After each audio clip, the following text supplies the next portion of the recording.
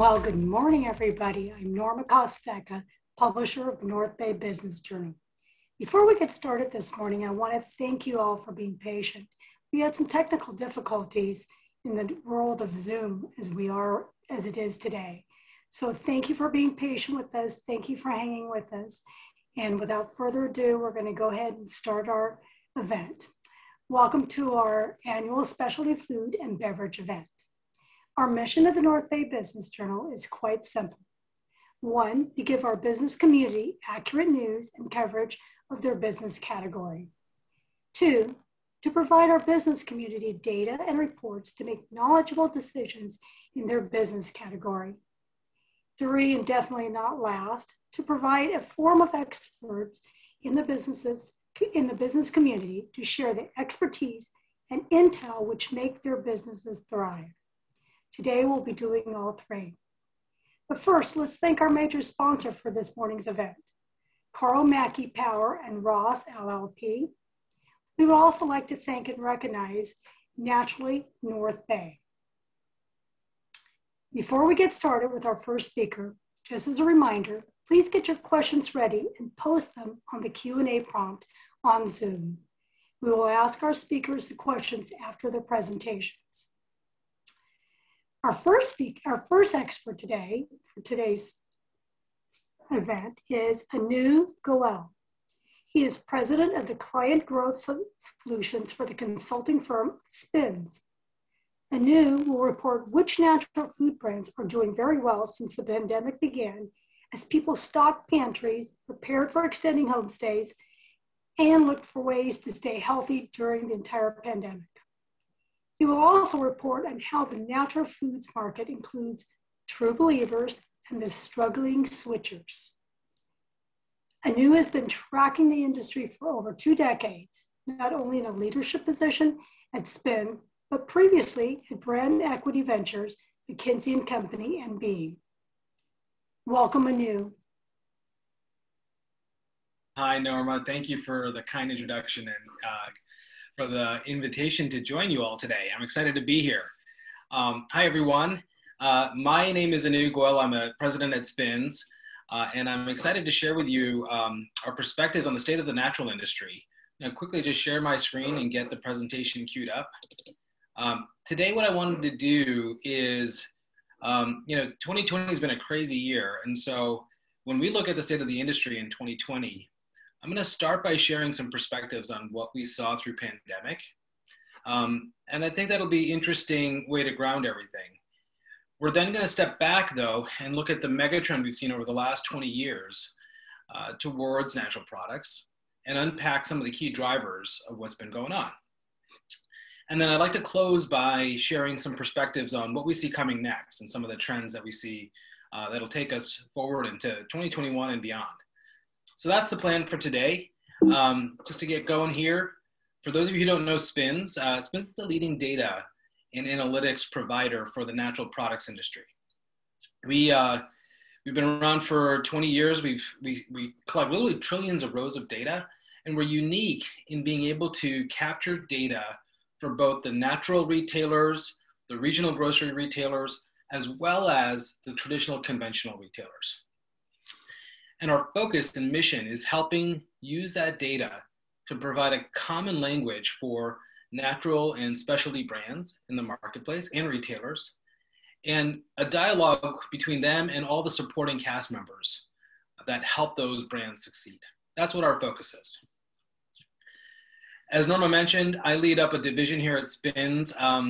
My focus is really helping brands and retailers use the data effectively to enable growth strategies that involve growing distribution, driving velocity up at shelf, and innovating new items that are relevant for the marketplace. I also work with our investor community quite closely. We have some unique applications for private equity firms, for investment banks, for consulting firms. So those are the couple areas that I lead here at Spins. All right, let's dive into some of the information today. At the highest level, when we look at 2020, it was an unusual year. The total industry grew about 13%. And to put that in perspective, Prior to last year, we were seeing roughly around 2.5% growth rate, reflecting population growth dynamics. Now, one of the things spins can do, and only spins can do, is we can unpack this total growth rate into a few different product segments.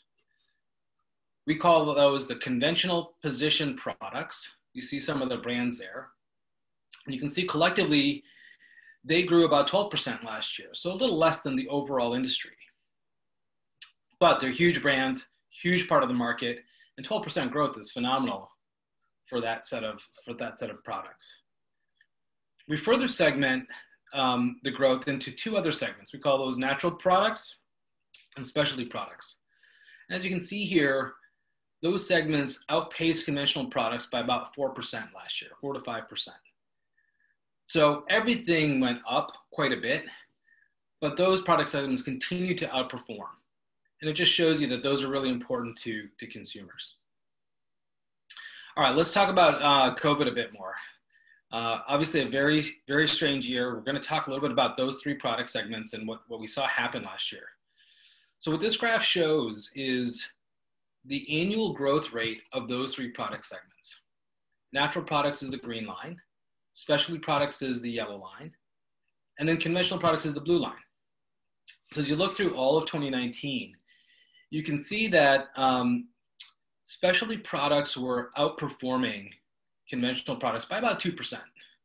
Natural products were outperforming conventional products by about 4%. So we know that dynamic has been going on for a long time. Then COVID hit, and you see the spike in March, and literally every product segment just started to explode. And so we saw a sharp rise in all the products. When you fast forward to the end of the year, and we're looking at now pretty much all year 2020 growth rate there, what's interesting is that 4% advantage for natural products has been basically sustained throughout all of the COVID period. Specialty products have started to gain an advantage through COVID. It used to be about 2%, but their advantage is now more on that 4% range as well. And that's largely driven by a focus a bit on indulgence and beer, wine, and spirits. That's what's kind of unpacking and driving some of that additional advantage there. But really, really fascinating to see what's happened through COVID. And when we kind of dig in further, we really see three phases of what we experienced during COVID and what consumers were buying. Phase one was this last spring, we had this initial reaction and pantry loading. You could see sharp rises in protective products, staples, frozen foods, all the things that you'd expect, including, larger format multi-packs. Then, summer hit and people started to figure out this new, quote, normal. And, people were working from home. And so we saw, one of the things that struck us was that prior to COVID, we'd seen this big trend towards on-the-go snacking, but that wasn't happening as much in the summer and fall. People just weren't on the go. We're working from home, staying at home. The baking craze, of course, we saw, and then the sustained increase in household cleaning products. Everything else kind of, that kept going. And then come winter, a new dynamic emerged, which is that, a lot of people hit some hard times in the end of last year. And so we had this confluence or combination of people being focused on wellness and personal wellness through COVID, but also we had recession happening, and we had a lot of people struggling. So we saw a shift towards healthier foods at a value and more proactive health prevention products. So that gives you a good snapshot, high-level snapshot of the phases of behavior we saw through the data during pandemic. Stepping back now, like if we look back 10, 20 years prior to COVID, there's been this mega trend towards natural products. We all kind of know that and have seen that through the data.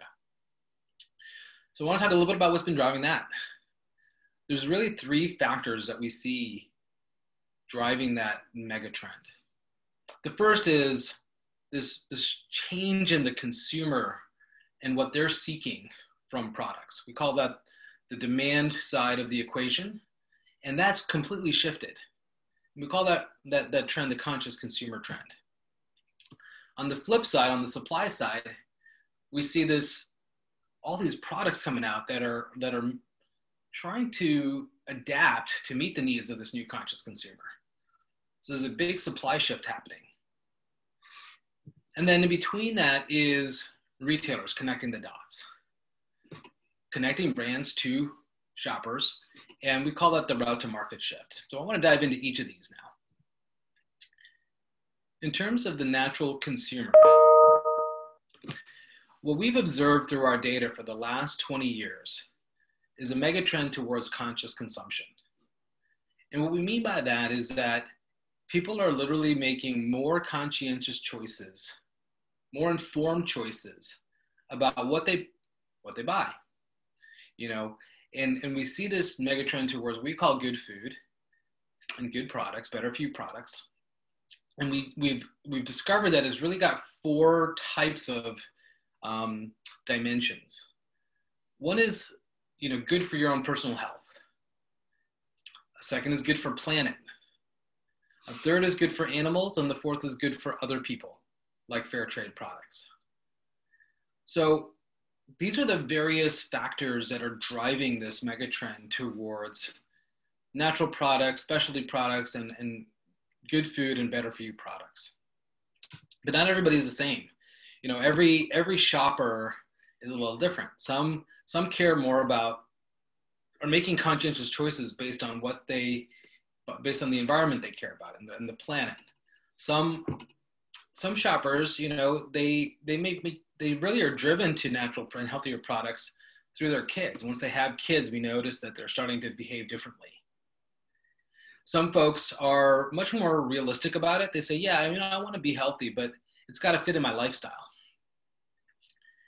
And then some people they're not going to adapt to natural products. They're happy with the products that they've been buying for ages. And so what we've learned at Spins is there's really 7 segments in the market based on their attitudes and interest and purchase behavior towards natural products. On the one end of the spectrum, we have these, what we call true believers. On the other end of the spectrum, we have what we call resistant non-believers. And then 5 segments in between. And what you're seeing here is that the numbers for true believers is about 10% of the population, but about 25% of purchases in natural products. So if you're a natural brand, it's really important you understand this shopper and are communicating with that shopper. Same thing with enlightened environmentalists. They over-index a little bit on their focus on good for planet products. Healthy realists are a really interesting segment because they often start into natural products through their kids. And strap seekers are folks who are very interested in better for you and good for you products, but just don't have the ability to afford it as much as they'd like. So they might be more inclined to buy it when there's a promotion. Maybe they buy it when they see it at Costco or Walmart, a store that is a little bit better value for them. So that's one of the big things we've learned, but this mega trend towards people making more conscientious choices, that's one of the key drivers of this industry growth. The second factor we see is the supply side. Product innovation. I always think of innovation as the lifeblood of growth. And we see that in spades with our industry. You know, brands have continued to innovate and design products that meet the needs of these conscious consumers. It used to be about organic, but there's a lot more that's come into play in terms of what people are seeking and how brands are addressing the needs of this conscious consumer. It's very exciting. You know, we think about brands that are most successful, they really embody 3 characteristics. The first is they end up solving a big problem. You know, so brands that are in big categories and really disrupting those categories end up being very successful. They've found a need that a consumer has that's not being met by the category participants today. And then they don't stop there. They continue to innovate. They sometimes they make big pivots, but most often I find them fine tuning till they figure out exactly what that shopper wants, what the right value equation is, so they can be very successful. And here's just a sampling of brands that we think meet these three characteristics. Lots of success out there in our industry. So that's what's going on the brand side. The third piece is what's happening in that connection between supply and demand, the route to market, and the retail landscape that's just constantly evolving. This is a picture of the retail store, and I think we all realize that there's been a fairly big trend towards the perimeter of the store. I'm going to show you some growth rates through COVID by department here. Produce continues to grow. Look at this area of refrigerated, some amazing growth segments that we see in that department. Then you see in sort of the home, personal care, body care segment, some really strong growth and a shift in retail towards better for you products. So the store is literally changing in terms of what they're carrying to meet the needs based on innovative brands and to meet the needs of these shoppers. But the biggest change we saw through COVID was really center store, because whereas before we were seeing a trend towards the perimeter, fresh products, because of pandemic and the desire to stock up, people were more interested again in, longer shelf life products. And so the center store saw a real resurgence, both in terms of what's been at the shelf and the uptake by shoppers. And what we see in the industry is really three segments of retailers, each playing a very important role in the marketplace. On the far left, we see our natural retailers. We call it the natural enhanced channel. Retailers like Sprouts and the Fresh Market are here. These are innovation leading retailers. They're the first ones to embrace new products. They're really trying to help in the store with discovery of those new brands. They really want to be differentiated from all the other retailers. And they often focus on more unique and sometimes exclusive items. It's a great place for brands because there's lower barriers to entry, and you can get in and really hone your growth model, your success model to scale. In the middle, we have this emerging channel that we see called regional grocery. It's really kind of under the radar, but really, really important because retailers like Rouse's Market or Sandix, they're playing a really important role in their community. And so they're focused on that local market's needs, both in terms of the people and the shoppers, but as well as the brands. And, they're not quite punching so heavy like Albertsons and Safeway, but a lot of people really rely on these retailers for their needs because they're really addressing that local market need. And some people think of this channel as being a bit of a bridge to mass. I don't necessarily want to go, to all the way to Albertsons. This is really, they have an interesting mix of mainstream items, but also some really interesting local items and relevant items to that consumer in that geography. Also lower cost to entry for brands. And then on the far right, you've got what we call our conventional multi-outlet. This would be food, drug, mass, club. And they play a really important role, especially for brands around scale. And for shoppers, it's less about discovering new things, but I've got my shopping list. I want to replenish and go back in and get my stuff. And so they tend to focus on the best sellers from the other two channels. They're not the ones who are going to take a chance on a new product, but if it's working elsewhere, they might pick it up. That's how we see the retail landscape. And, we've seen growth across all segments towards natural and specialty products, but we see each of them playing an interesting role for shoppers in the marketplace. All right. Last thing I want to cover is a little bit about where we see the market going next. I always get this question of, what are the trends? What are the trends? And so I wanted to take a moment to give you our perspective. We see really 5 trends that continue to drive growth in the marketplace. And we'll dive into each of these shortly, but these are what the 5 are. So starting with plant-based. I think everybody knows plant-based is a mega trend out there. Beyond Meat disrupted everybody's way of thinking. But to put some data behind it, plant-based plant-based products are growing twice the overall average of the non-plant-based counterparts. So that's a big, big difference. The other interesting thing we see about plant-based today is that, people think of plant-based and they say, oh yeah, beef, chicken, poultry,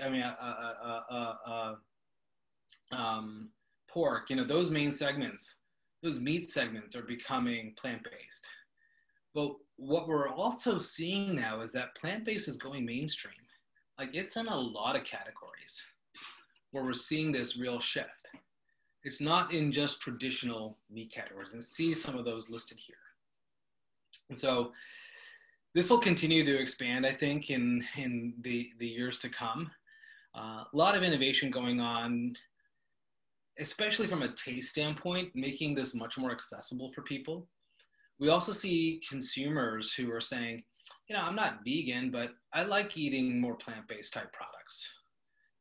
Folks might do a meatless Monday, even though they're not, full-on vegetarian or vegan. Being plant-based is much more approachable, acceptable, and now there are products that you can, that service that need, that taste great. The second trend we see is what we call food as medicine. Increasingly, we're seeing people realize that food can play a meaningful role in their personal health. It's always been the case, but now they're starting to use it almost as a role medicine plays.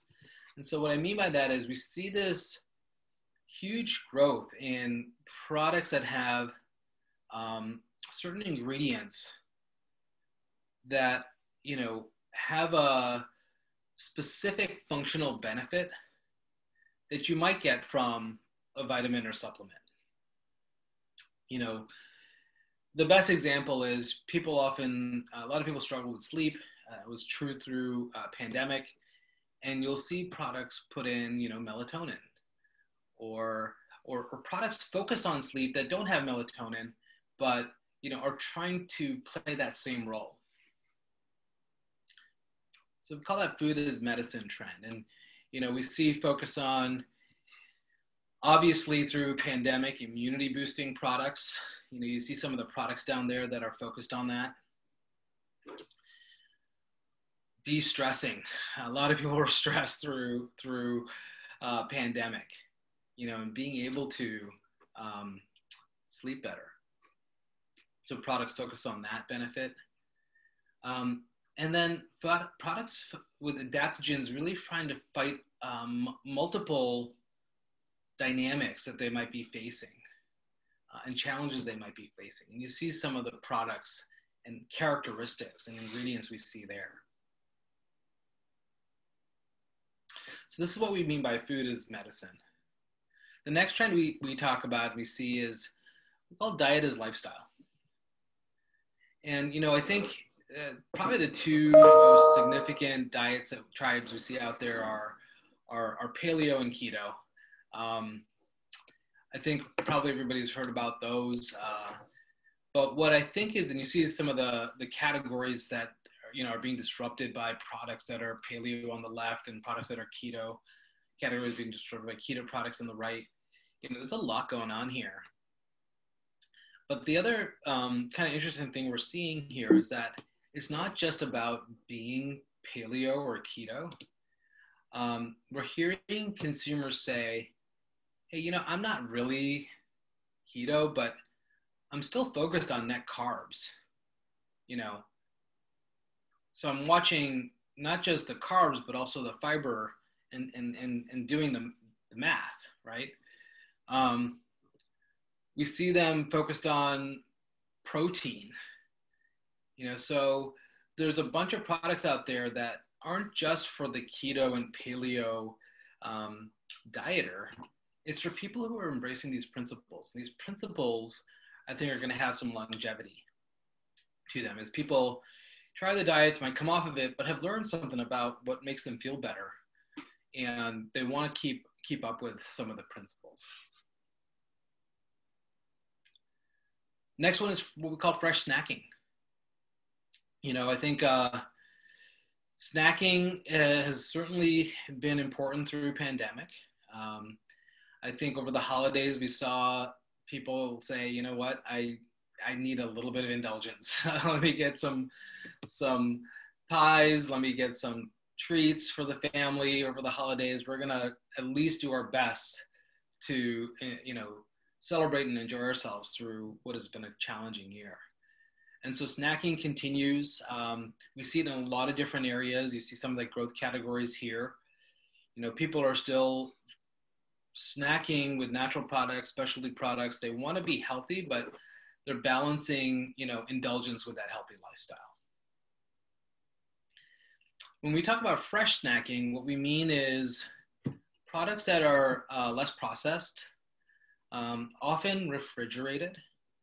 For those of you who are familiar with Perfect Bar, that was really a pioneer in terms of refrigerated snack bar. And after their acquisition, we saw a lot of new entrants in that refrigerated bars category. So we continue to see a focus on protein, sort of very fun snacking. We're seeing some plant-based products. But, as people snack, we're starting to see, we continue to see this trend towards an added benefit. They want their snack, they want their indulgence, but maybe let's get some more protein while we're doing it. So that's what we call fresh snacking. The last one is we see a continued focus on self-care in 2021. And so just to put this in perspective, these are some of the things we saw in 2020. Obviously, everybody was focused on some of the basics of wellness and prevention. And you see those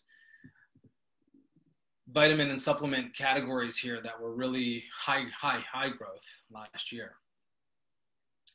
And so when, we think some of this will continue as people have built new habits.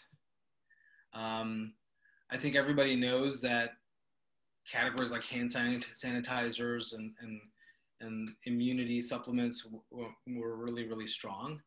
What's interesting to us, though, is that there's been a lot of innovation in these categories.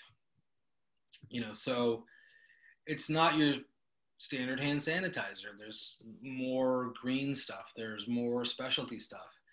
And some of that may continue just as a new behavior.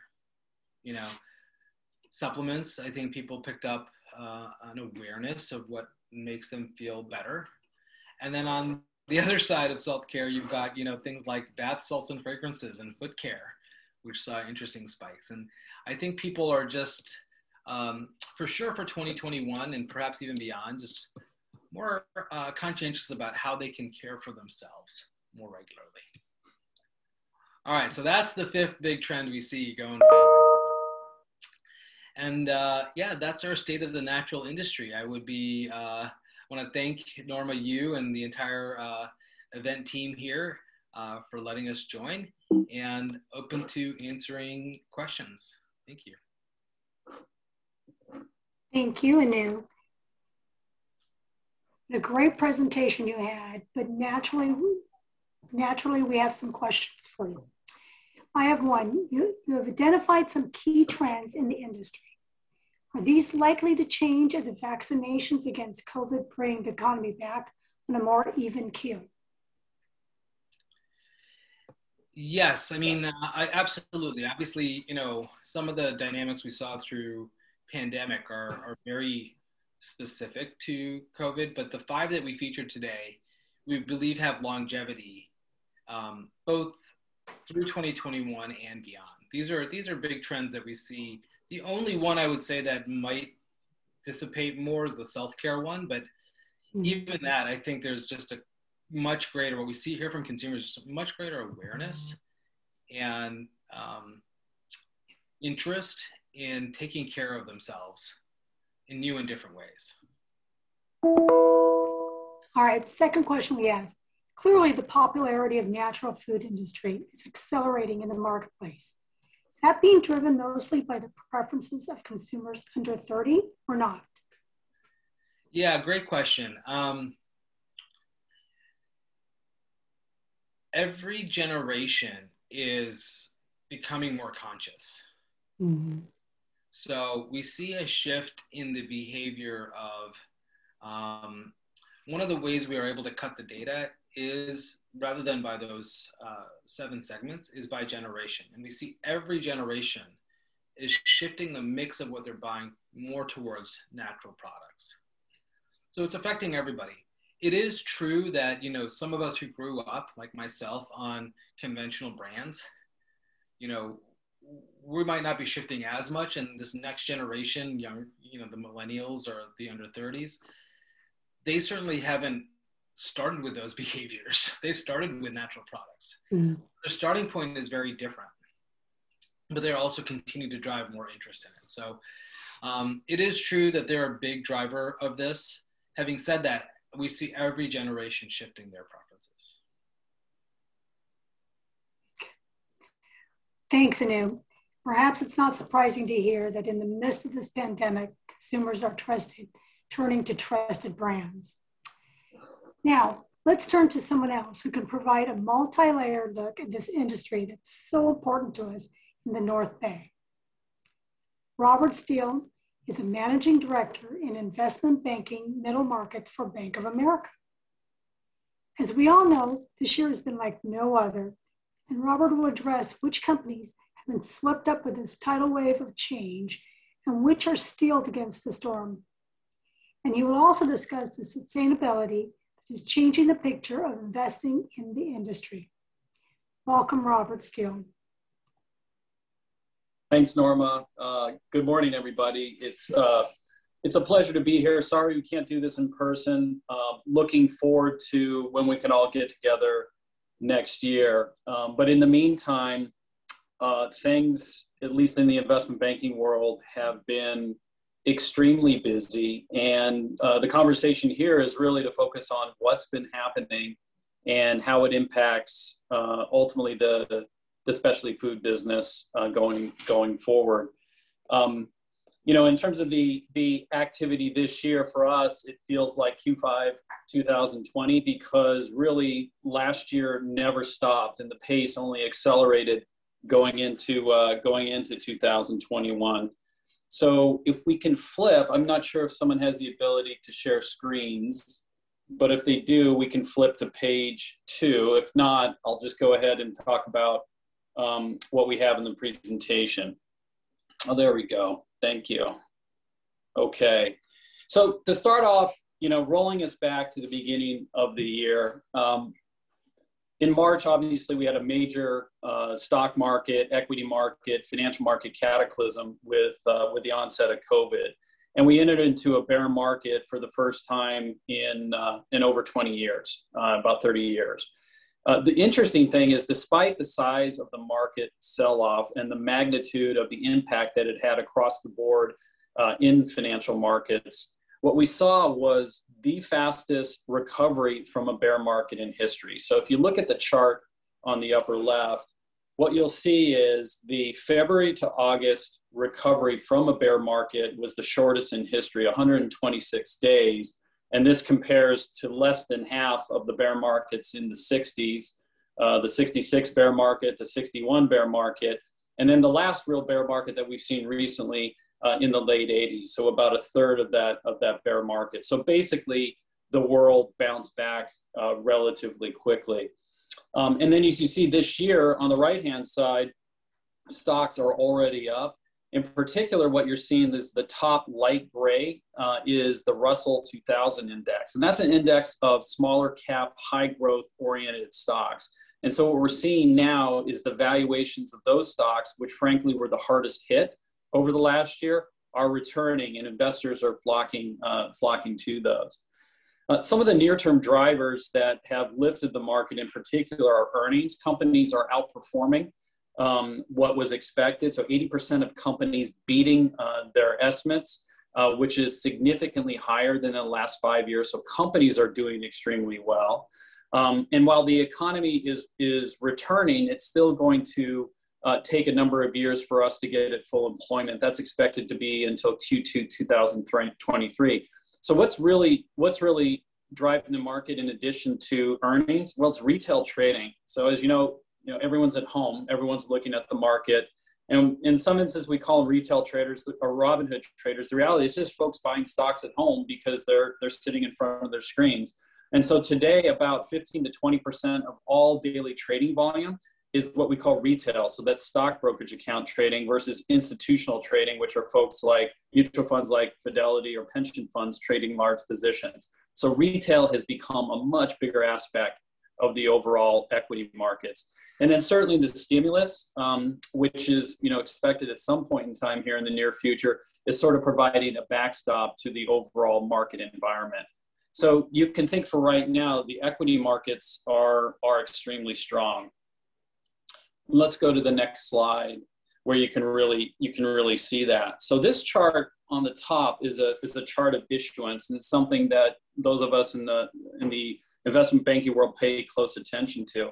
So the top chart, if you look on the left-hand side, you see January and February, and those bars look rather small. Those are actually record months. So those reflect very strong months of issuance. You see in March, the equity issuance went to a dribble, and that was really because of COVID. Those were issuances in the first part of March. Basically, second half of March, nothing happened in the equity markets for about 3-4 weeks. And then in April, May, and June, you saw these massive spikes of capital being raised, really associated with companies bolstering their balance sheets and making sure they could weather what was perceived to be an uncertain storm going forward. And then you sort of had this flip in the market. So that capital, May, June, was more capital to bolster. Then it became opportunistic. The markets improved, and then July, August, September, we had a return of what you see on the bottom part of the chart of the dark blue. That's the IPO market. The IPO market return, which means investors are willing to pay for brand new issuance of high growth stocks. So then you see a very steady, high level of pace. So it doesn't look like a lot's going on, but again, if you compare it to February of the year, those are record months every step of the way. And so net, if you look at the bottom left-hand chart, what you ended up seeing is 2020, which is the second bar from the left, being the largest year in equity issuance in history. So it was bigger than the dot-com craze of 99, 2000, each of those years, and bigger than the next biggest market was 2013. The pace that we're running right now will further set records if this continues. So on the left-hand side, you see we're running at about a 571 billion pace for issuance. On the right-hand side of the chart, what you see is kind of the breakdown between technology and healthcare and consumer. CNR is where you see consumer, and that's where you would see food stocks. That represents about 3.8 billion of issuance. But again, that is also a record level of issuance for consumer stocks. Flipping to the next slide, this is where we really focus on IPOs. And again, the middle chart is 2000, our top chart on the left, and the third bar from the right shows, from the left shows 2020. And what you see again is record issuance versus recent years. And then the two charts on the right, you see what's going on this year. Again, we're off to a record year. So we are layering a record on top of another record year of issuance. The middle chart, when we say pricing versus initial range, this just is a barometer of how well deals are doing. And right now, on the right-hand side, you see 41% of deals are pricing above the initial share prices that they are targeting as part of the transaction. So that means that the stocks are doing extremely well, and are being well received by the overall market environment. Now let's flip to page 5. So we have a really strong IPO market, lots of companies raising capital, and then you layer this on top of it, and this is the SPAC market. So what is a SPAC?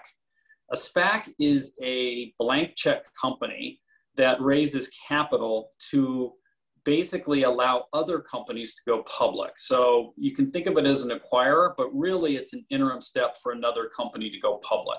And so these companies raise somewhere between 100 and 600 billion on average, sweet spots around 200 to 300 million of capital that they raise. And then they in turn buy businesses with that capital. The companies that are going public roll into these entities, and as a result of that, become public companies themselves. These entities have around 600 billion of buying power, which, if you remember what I was talking about, the annual issuance of equity securities last year was 400 billion. So these entities have 600 billion of buying power. So these are massive, massive pools of capital. This year, there have been about 144 SPACs already formed. There are over 350 SPACs looking for targets in the market right now. And there's about 50 SPACs going public a month. So think of a SPAC as an entity that is going to search for a private company and take it public via the SPAC vehicle. So in addition to the traditional IPO market, this pool of capital has become completely transforming on Wall Street. We are spending probably at least 50% of our time working for, that means raising capital for, or working with these types of entities in terms of finding partners and prospective opportunities. So why SPACs versus a traditional IPO? The advantage of a SPAC for a private company is that it allows the private company to actually put 5-year projections into their disclosure, which is not something they're allowed to do in a traditional IPO. It also allows them to tell their own story and pick their own comparables. So if you can imagine a disruptive food tech company like AppHarvest, who essentially last year in 2020 had no revenues, but 5 years from now is expected to have north of $500 million of revenues. It allows them to portray that story over a long period of time and help investors understand what their business might look like relative to some other comparables. And so they use companies like Beyond Meat or Vital Farms, which are already well established, and essentially utilize the thesis of sustainability, such as pesticide-free, better for you, closer to the consumer, and lower greenhouse gas emissions as part of their story. And that got investors excited about the opportunity and allowed them to raise capital at an initial $1 billion valuation, even though they had no revenues, which is absolutely fascinating. So if you look at page 6 on the next slide, again, this shows you the new issuance of SPAC vehicles. And as I mentioned, this is off to a record pace. So people ask us, do you expect this trend to continue? And the answer is, with the number of SPACs that are going public and the amount of buying power that they have, this buying power could be well into $1 trillion in the next 3 or 4 months. The answer is they're likely to be around for a long period of time, given the sheer number and sheer size of capital that's in the market. So now we go to page 7. And as we look at the specialty food category, what this is a chart of publicly traded packaged food businesses, both large cap and small cap. And I'll just have you flip the next slide. Sorry about that. Did we freeze? On page 7, there we go. Perfect. You'll see the red line at the top is the S&P 500. And then you see packaged food businesses, which unlike a couple years past, have actually underperformed, not by a lot, but by a little bit with the S&P. And this is reflective of some of the dynamics we've talked about in the past, that a number of the large public companies are in the process of restructuring their portfolios of brands and products. A number of them have run processes to sell off lines of business that are no longer growing and are reorienting their businesses toward higher growth, higher sustainable, plant-based, and or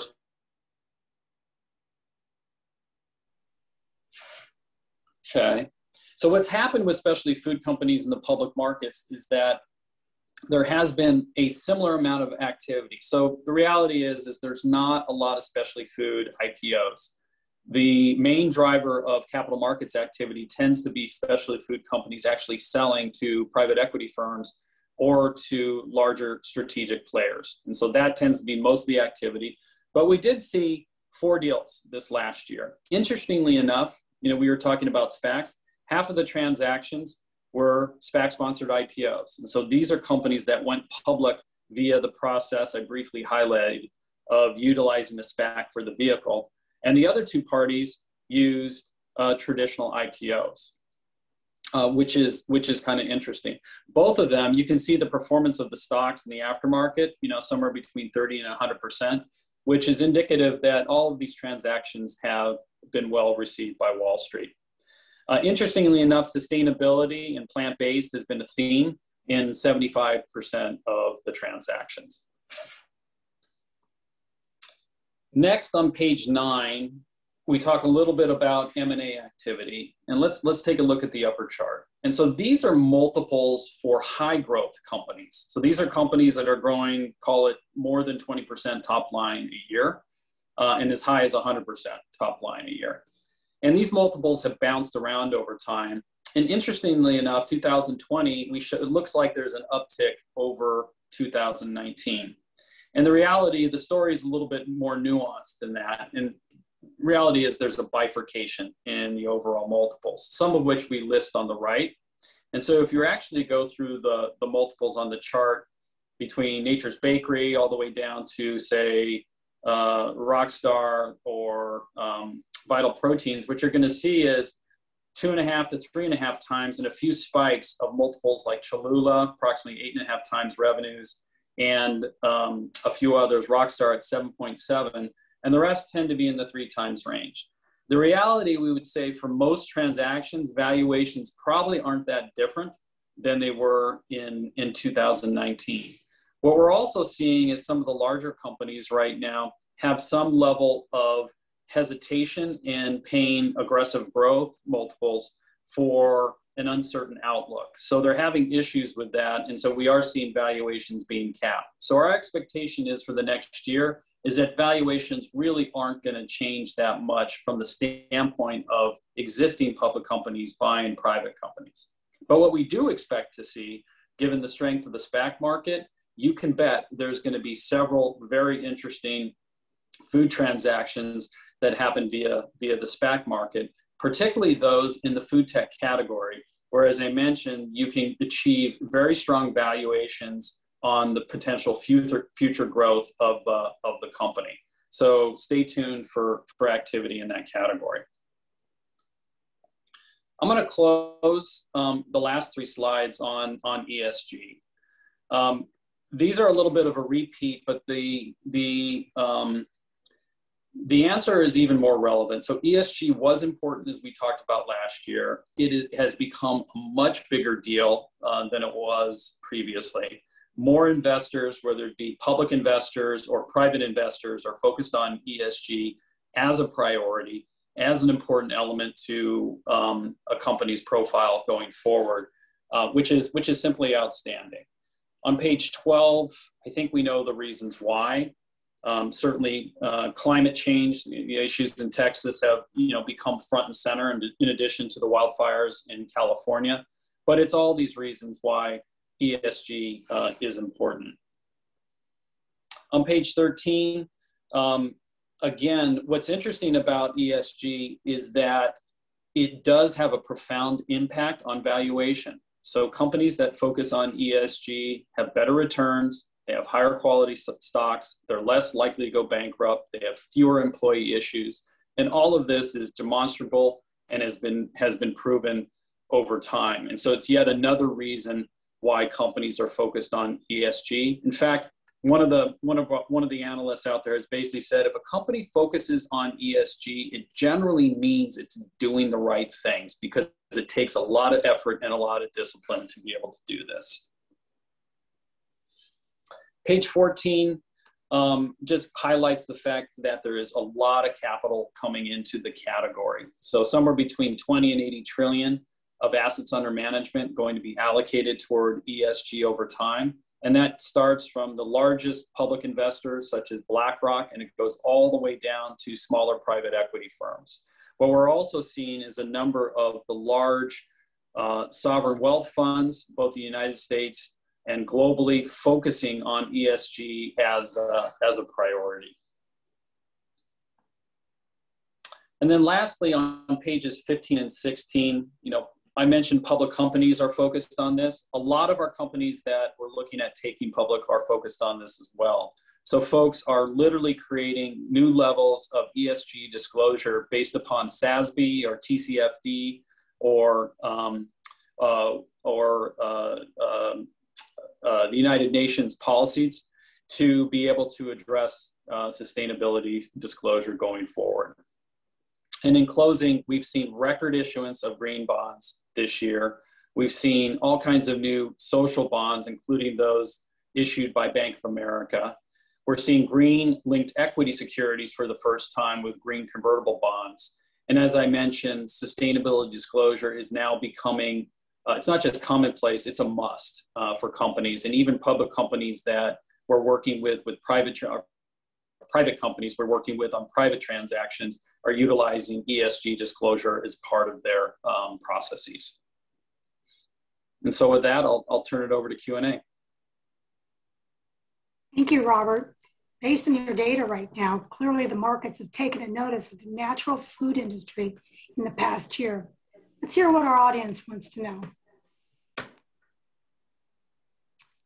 I've got question number 1. Surveys done last year put the food industry behind other industries in championing sustainability. What key actions are needed to change that scenario? Yeah, I'm not sure why that would be. That actually kind of surprises me a little bit. It may just have to do with the fact that the industry may be viewed to be smaller than some of the other areas that the survey is based. So if you just were to look at some of the, if it was an equity survey and people surveyed, technology companies versus food companies, the technology industry is just bigger. So that would be my guess of a part of it. But I think the other element is just continuing to highlight the key attributes of what a company is doing, whether it be, related to the social issues, whether it be board of directors or employee issues, whether it be environmental issues regarding, greenhouse gases or other forms of green use of products such as packaging, making sure that type of disclosure is available. And then really just, making sure people reinforce mission driven. But that actually does kind of surprise me given how mission driven and focused, especially companies in this area are with regard to ESG related issues. Okay. All right. Question number 2. We have heard today that some consumer products are growing in the pandemic. How has this affected interest in mergers and acquisitions in the industry? So the M&A market this last year for especially food-related businesses was actually slower than it has been in the past. And the reason for the initial hiccup in the industry was twofold. Much of the activity in the specialty food business is driven by private equity funds. And because of the pandemic, they were, let's use the right word, freaked out with regard to their own portfolios. And so they spent the first 6 months, 3 to 6 months of the pandemic trying to figure out what they were going to do. There also wasn't a lot of availability of bank capital that they used to help them invest in businesses. That capital did dry up for a period of time. So the activity, the technical slowdown in M&A activity really had to do with the overall COVID market. Now, the reality is a lot of specialty food companies have performed extremely well with consumers at home, being able to focus more on their health and diet and their individual interests. And as a consequence, has been an interesting backdrop for companies to grow their businesses. So I would expect going forward, we're going to see a healthier amount of activity, although I don't necessarily expect valuations will be higher.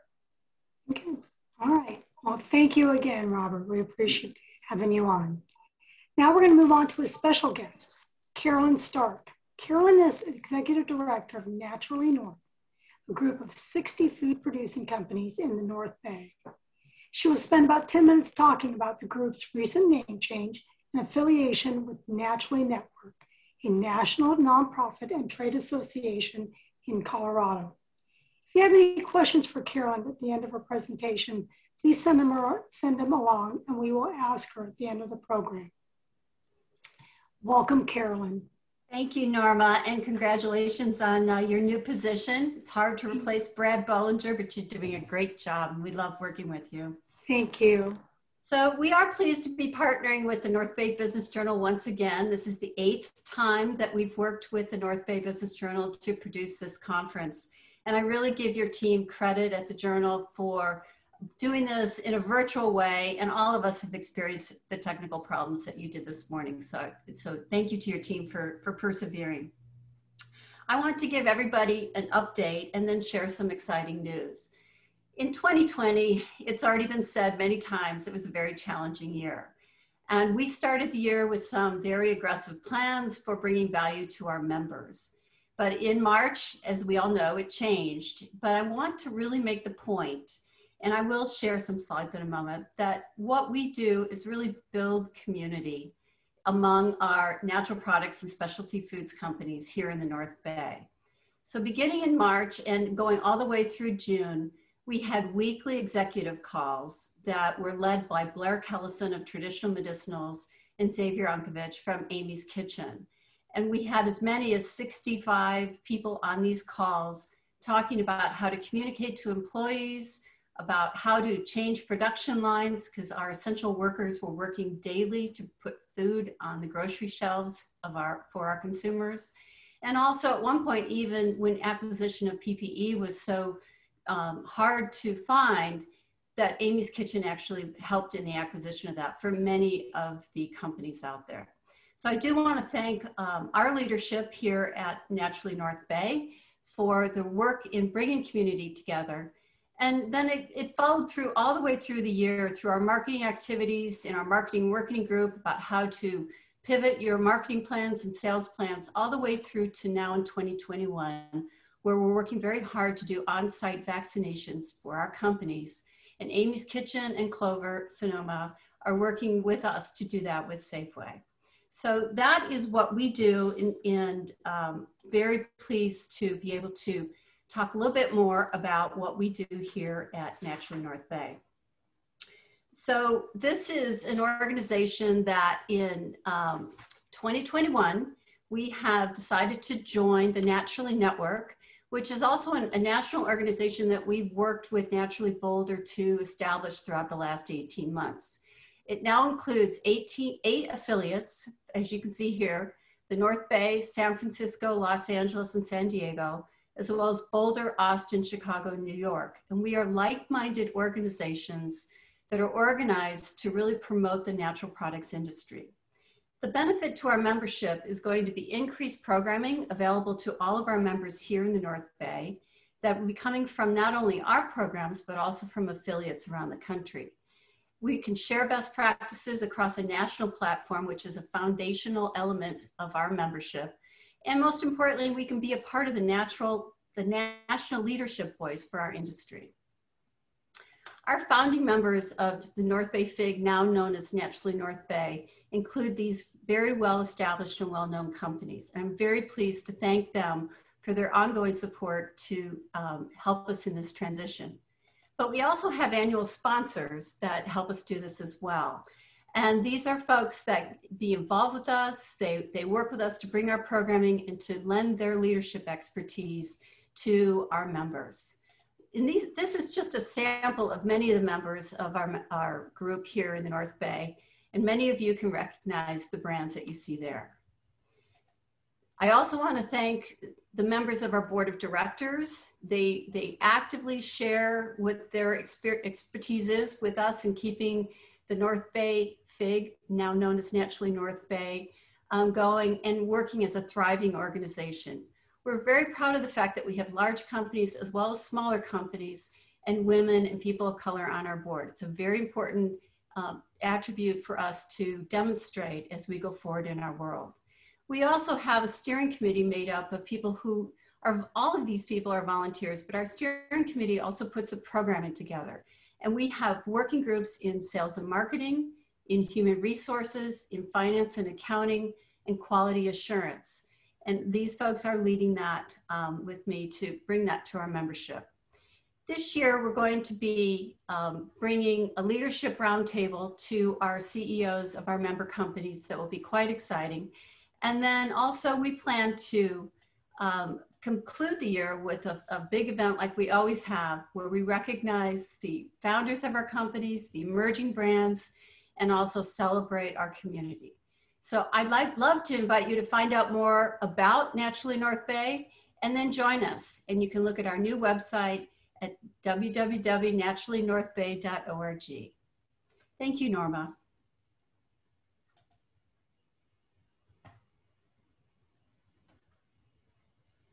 Norma, you're on mute, I think. There we go.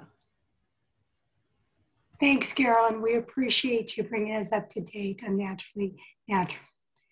Our next speaker is Lara Dickinson, and she is the co-founder of several groups, including Climate Collaborative, as well as co-founder and executive director of One Step Closer to an Organic Sustainable Community, or OSC Squared. This group consists of founders and CEOs of companies who have banded together to create new business models to address climate change issues. Among its efforts is the Justice, Equity, Diversity, and Inclusion Collaborative, or JEDI. These are experts and industry peers who have committed themselves and their organizations to bring those ideals to the natural food industry.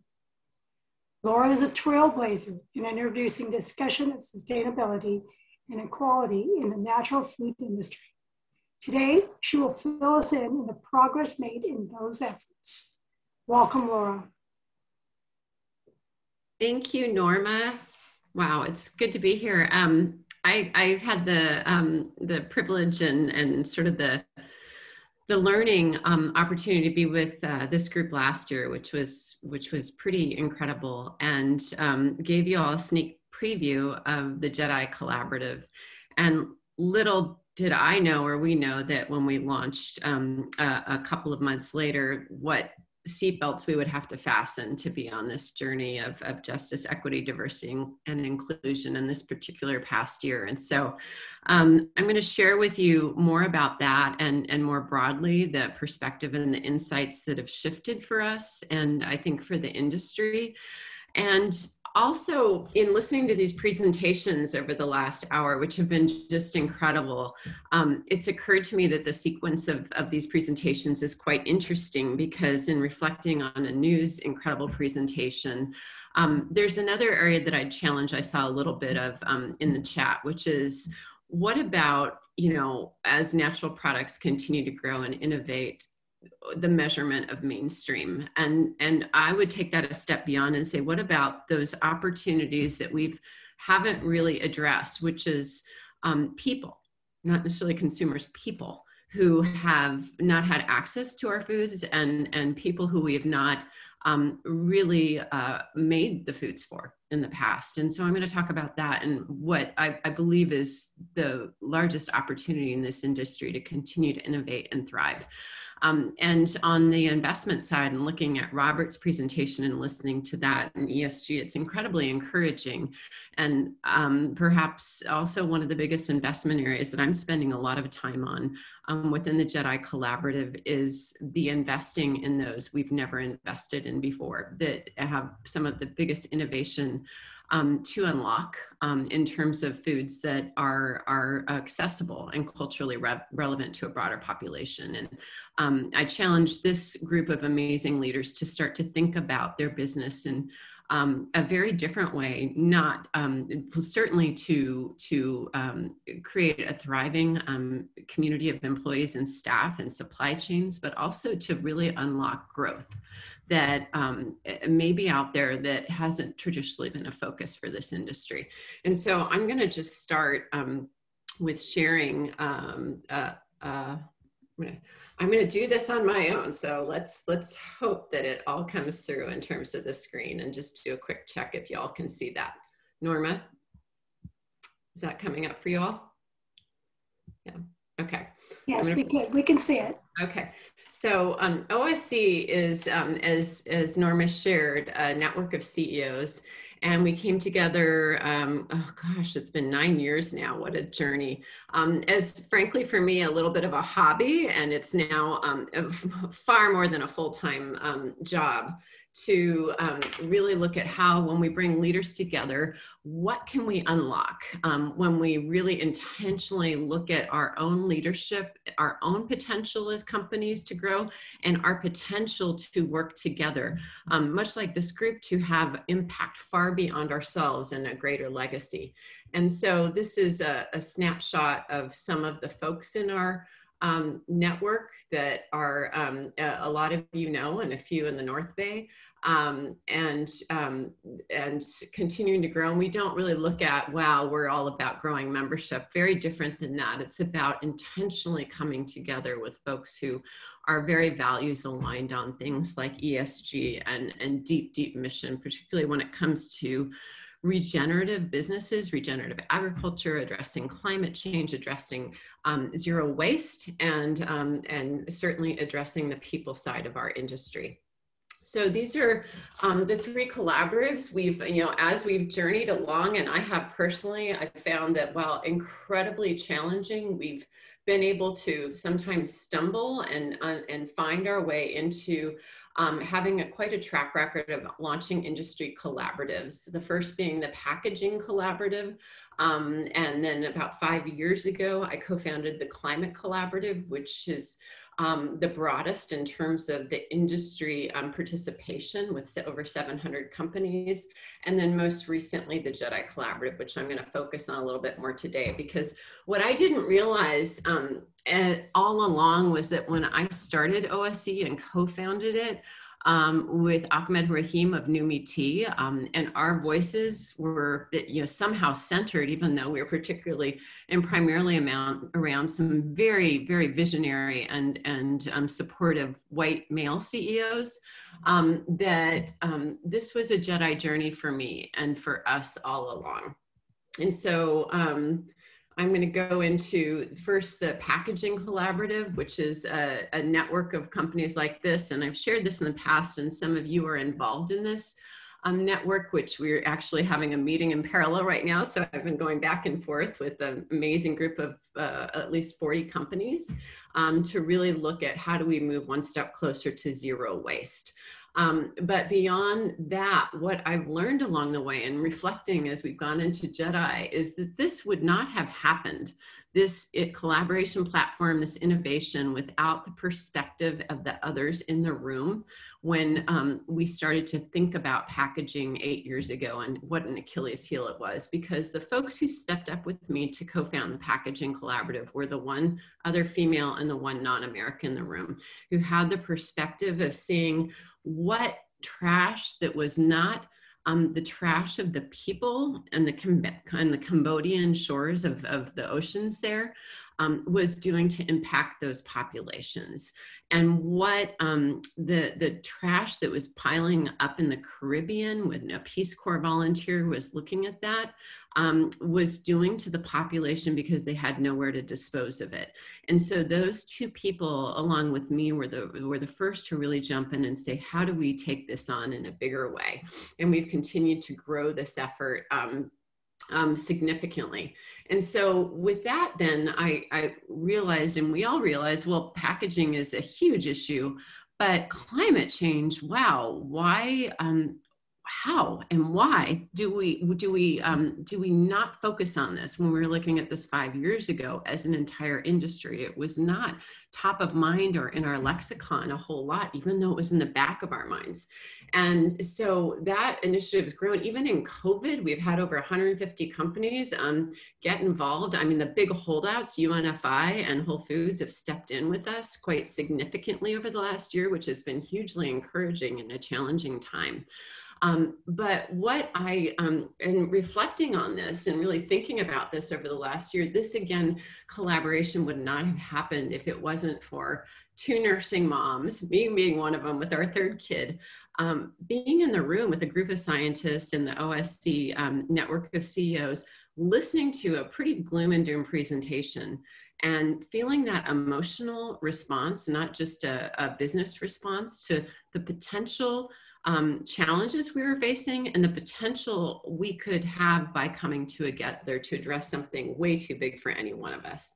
And so I really want to challenge us to think about that from a business perspective as well. What can we unlock when we have very different people from ourselves and who we look like in the room?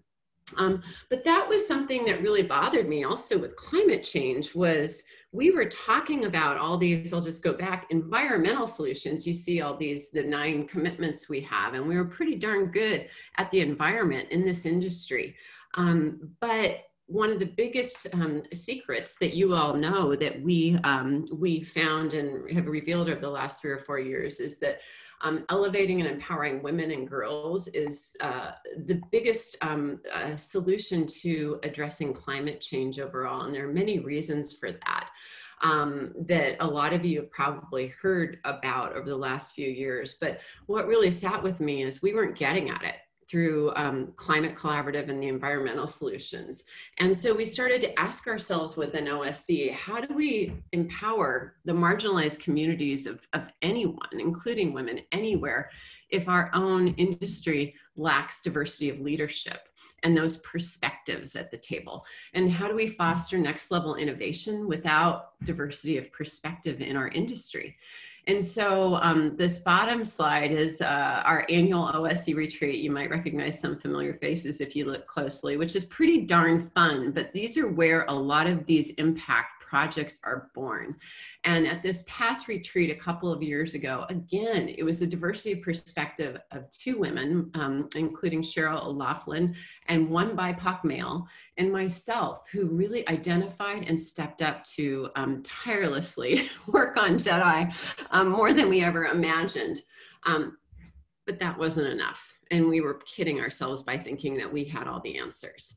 And so we launched the JEDI Collaborative, first with the sneak preview to all of you, and then to the industry on April 29th to the leadership of the natural products industry. And I'm gonna see if this video works for you. I grew up in the South, in South Carolina, going to Christian school for 12 years, and I didn't know a single gay person growing up. You kind of carry around this like deep dark secret and this thing that nobody can ever know about you, and something that your entire culture tells you isn't okay about yourself or is like intrinsically wrong with you. When it comes to the topic of diversity and discrimination, I think these episodes and these incidences aren't always super obvious. The discrimination may have come from opportunities I didn't know that I didn't have, from conversations I wasn't invited to participate in, meetings I wasn't invited to. There are some investors who would taste what I have and they would say, you need to raise $100,000. Well, I've raised over $100,000.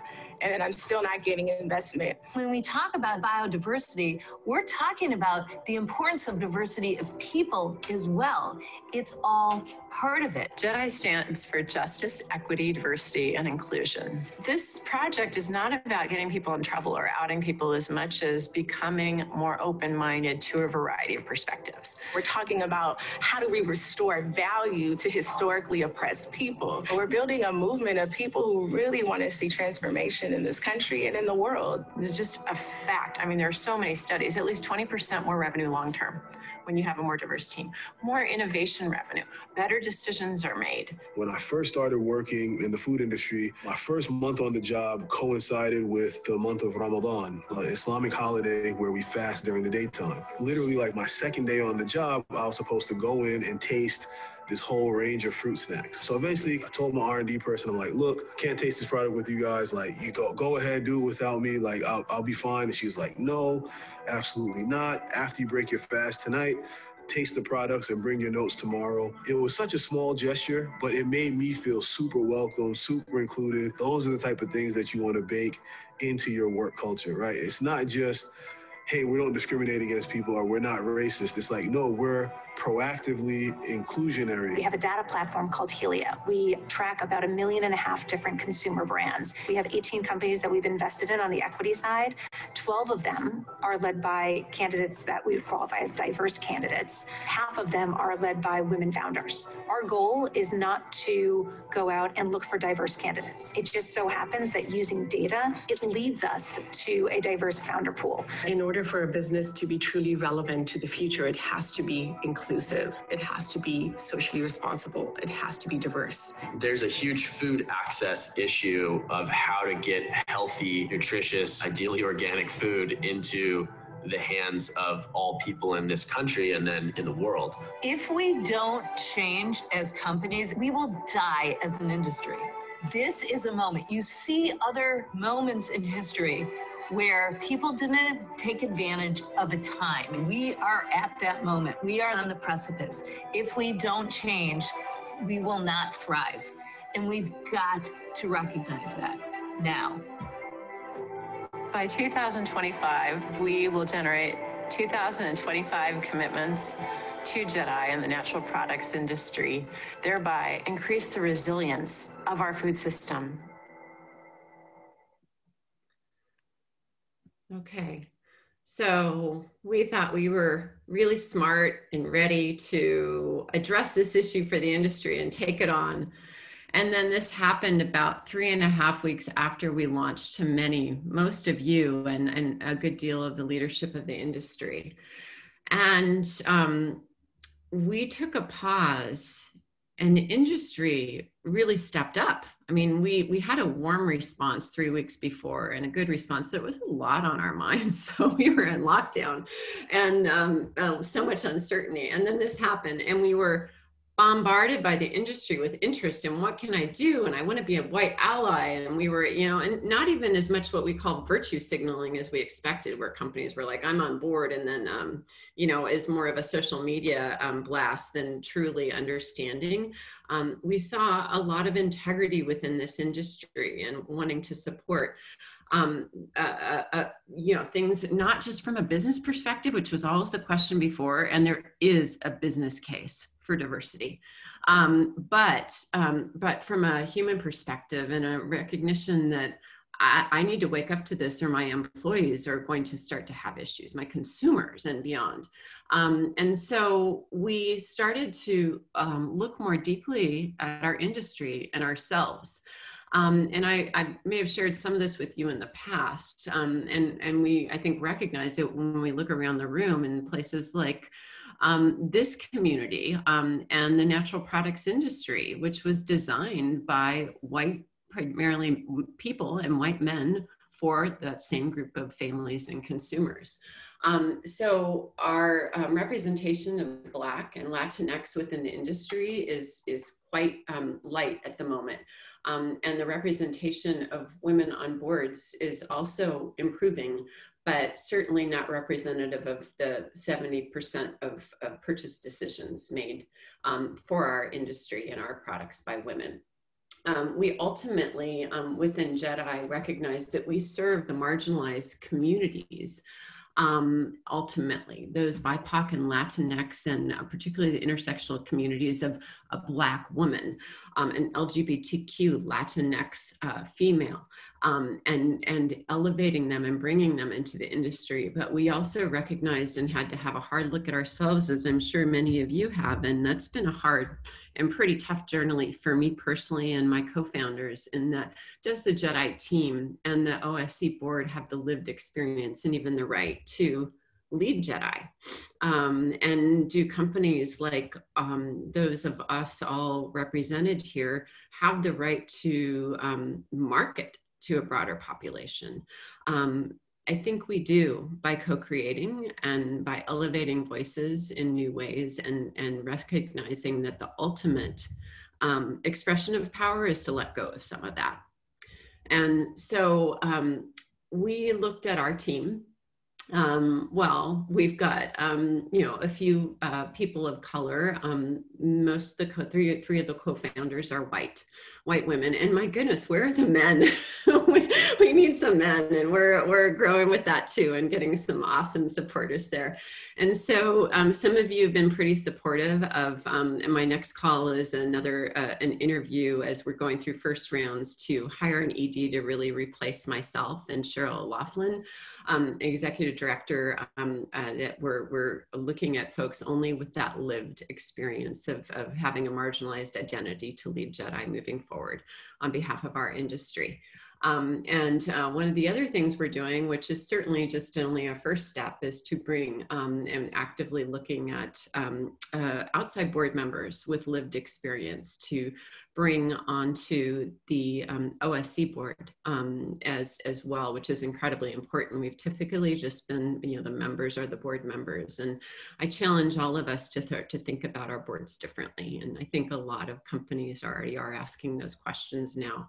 But even further, OSC is starting to actively bring in, and our partners are helping scholarships for new membership, and not asking for them, thinking about even how we orient and invite members in different ways to be super inclusive and recognize their context, and before you know, throwing them into a meeting or a place. And also, how can we make it easier in terms of scholarships to get involved? And so with the JEDI Collaborative itself, I'm just going to go briefly into the vision. We've had to really rethink this a lot in the last year, and worked harder than we imagined, and brought this vision to not just our co-founders and our own community, but to the BIPOC and Latinx community of entrepreneurs.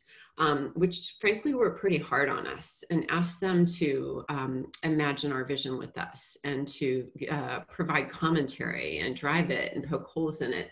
And with that, we've really shifted our vision since I shared with you last year to be about recognizing that food, beverages, and supplements in our the natural products industry must be a source of nourishment and health and wellness for everyone.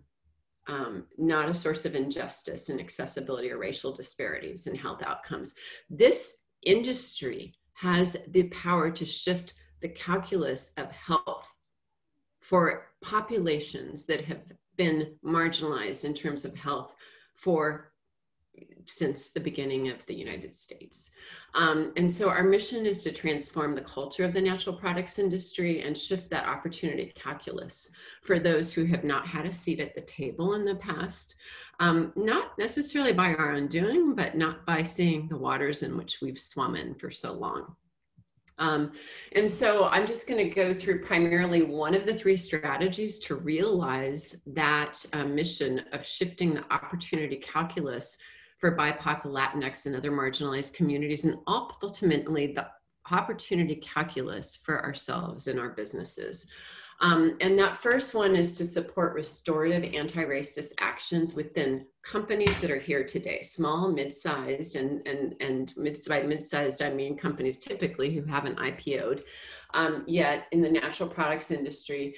And that can lead to belonging, justice, and leadership and inclusion for people who've been excluded, who just haven't been available or knowledgeable about the opportunities within our industry.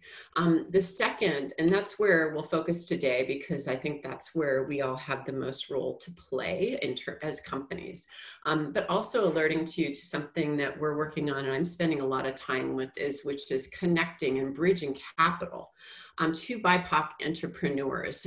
You'll see that we have an investment resource portal within the JEDI Collaborative and a group of investor network we're working with to look at capital bridging. Because when we actually elevate entrepreneurs of color and give them access to provide their innovation with our industry, not only does it provide them with opportunities, but provides all of us with innovation sparks beyond the amazing innovation that we've seen in the last few years. And finally, we're building a platform to connect and bring new platforms like diversity candidate pools to the natural product industry, and particularly by amplifying those BIPOC nonprofits and NGOs that are already starting to work on these initiatives. So I'm going to take you all through, and we have some amazing early adopters here, our wonderful friends at like Traditional Medicinals, Clover and Beyond, who have started on the Jedi journey, and some are early, some are further along. But as early adopters, we've really started to see some incredible movement of companies. And this is a look at the Jedi journey, which we are continuing to expand on and grow and create milestones and more resources and tools for. But as with almost any big initiative, the first vital thing is to engage the leadership. And start to design an infrastructure, including a team of people that start to build on the Jedi's vision statement for the company and make commitments, and then integrate and develop an action plan. And we're developing milestones and metrics and KPIs along the way to really figure out, while this is never a big award or badge, overall, there are milestones and moments, because our whole life is a journey towards justice, equity, diversity, inclusion. This is just a quick peek at some of the initiatives and that you all can get involved with. I want to particularly call out the frameworks, the tools that are available, as well as the cohort groups. So the website has, people ask us for tools and resources. They are all there. They are free and available. We'll probably add a small membership model later this year to every company in this industry. And we have invested so much into developing these with a network of amazing experts. So please send your teams to look at the Jedi website for amazing tools, resources, solutions, partners, and the journey through the process that you can all take. And then these are some programs that we kicked off this past year with a strong journey. We've asked companies to come in and say, hey, pioneer with us, figure this out with us, and take the journey. We've set it out, and we're going to iterate it by working with you along the way, so we can bring it to the broader industry with more of the tire kicking in place. So we have 23 early adopters who are sharing, learning, working together on the Jedi journey. We have a women's peer mentoring circle, because we know that when women are mentored and supported by other women, particularly at the director and VP level, their leadership improves and grows faster than when they're only supported by men. And then the CEO Action Circle, we have 12 CEOs, and that's been, as usual, when you work with CEOs, not only do you learn a lot and they learn a lot and get inspired by each other, but I have a list of about 25 things that we can do now, even more, that everyone's fired up to do in terms of building platforms and collaborations on behalf of the industry. And then we've had some amazing programming, and that will continue to grow over time, particularly with our partnerships with New Hope, my co-founder, Carlotta Mast, really engaging and making Jedi a central programming element for the natural products industry, and our partnerships with the Naturally Network. So I just give you a sense of the commitments that can be made. All of this and many, many others of these are totally available for y'all to take a look at. But of course, the one we hear the most is, how do I hire and recruit to a broader candidates? How do I even find them? And that is a challenge, and there are tools and resources we offer, and we actively seek to continue to build that muscle on behalf of the industry with new platforms. But I would also challenge you to look at this much more broadly, because without inclusion and looking at a broader consumer group and population, looking at the products you innovate, looking at the supply chain and those communities and elevating them, the hiring process will be limited in terms of those candidates being truly successful and adding their potential value in your company. So we've already shared, and I won't go into this too much, but most of us had learned that there's a tremendous business case. This isn't just the thing to do because it's the right thing to do, and it's sort of where frankly, our population is going, with being over 50%. Every baby born is of a baby of color now. So this is not just that, but there's a true business case for a higher revenue, more innovation revenue, and more lasting growth of companies with a diverse team. And what emerges is, again, innovation, relevance, talent, product accessibility, and stronger relationships, particularly with your supply chain, when that perspective in the company is shifted and we become wiser and recognize our own biases and ways forward. So just a quick snapshot of the companies who've been pioneering the work over the last year with us. The companies who've made commitments, which we look at not again as something we make a big public statement on, but those that are starting to really put their stake in the ground to build their own internal plans. And our donor partners as well, who've really stepped up from the start with us. From here, I just want to give you contact information on the website and invite you to take a deeper look. And thank you for having us. Thank you, Laura. It is inspiring to see the dedication you and your groups have to bringing about industry change. We have a couple of questions from you from the audience.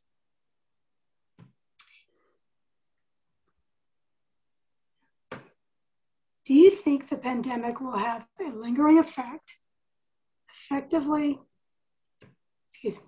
do you think the pandemic will have lingering effect either positively or negatively in the efforts to continue to raise sustainability and the quality of foods in the food industry? That's a great question. And it was the same question in a different way I got last year that I didn't feel like I had a very good answer for, is who's investing in this? And how do we pay for this? And then will this be something that's invested in the future? And the idealistic answer is maybe now this time, if it wasn't during the civil rights movement, there will be a shift in terms of our priorities and what we prioritize and invest in. And maybe not, but I will tell you that more investors are at the table.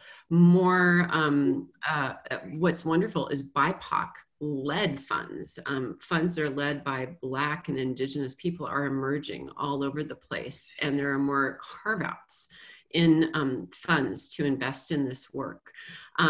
That's one piece of it, but the other that I think is more important is this is an opportunity for companies, maybe not in the next 1 or 2 years, which is where we've thought to grow, but for those iconic companies that we all admire that will be around for the next 10 or next 20 years.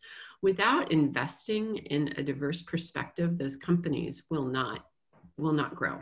They simply won't, because that's not where the population is going. So in my mind, depending on what you're looking to achieve, the answer is pretty clear in terms of shifting perspective and priorities as companies.